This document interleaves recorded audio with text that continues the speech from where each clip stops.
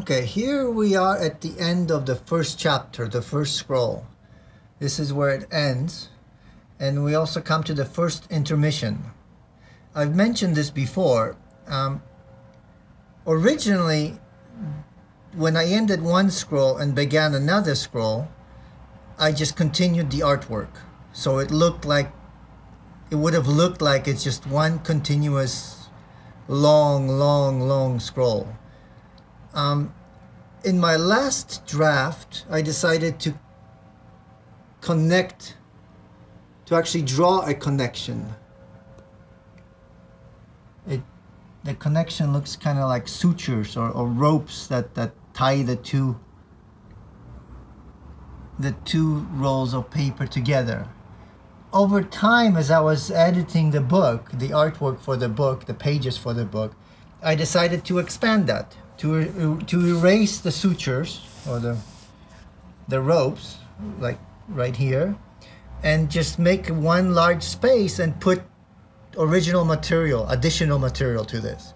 Sometimes there are more poems, usually there are more poems, illustrations, and in this case, puzzles. And this is the first maze puzzle, and a poem that goes, and poem and illustration that goes along with it. Why did the boat cross the moat? Why did the toad cross the road? Why did the she cross the sea? Life is an endless mystery. So here we have the puzzle I call crossing. There are rules. You have to cross from one end, from one corner to another corner, and there are rules on crossing.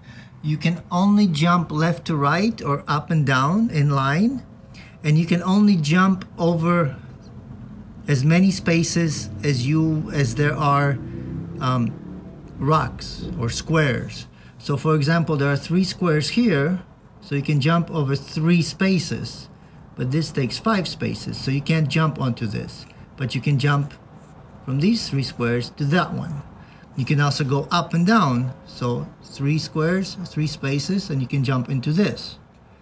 If you are on the 1 square, then you can jump only 1 space. So you can jump onto this one, you can jump back.